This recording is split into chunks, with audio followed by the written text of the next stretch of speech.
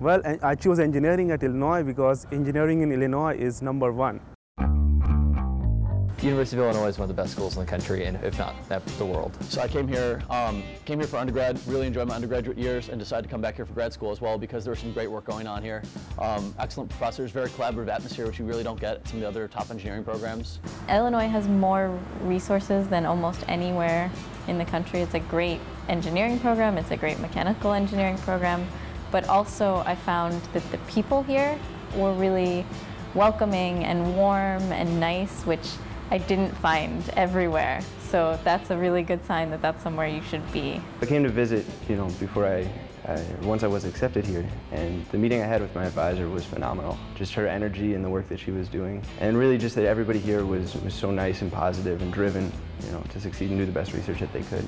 The facilities available here, I'd heard about them, then I actually came here and I saw them firsthand, and it just blew me away. I visited and I loved the visit. I really clicked with a lot of the other students in my department, and I could just see myself growing alongside of them and learning alongside of them and collaborating with them. I could tell that all the professors, all the staff, the administration were very invested in making each person successful. The reason I chose to come here for my PhD is because really just the department and the environment here at Illinois. It's so collaborative, they're so friendly. Illinois is the best engineering school. That's the only reason I come here, because I want to be at the best place.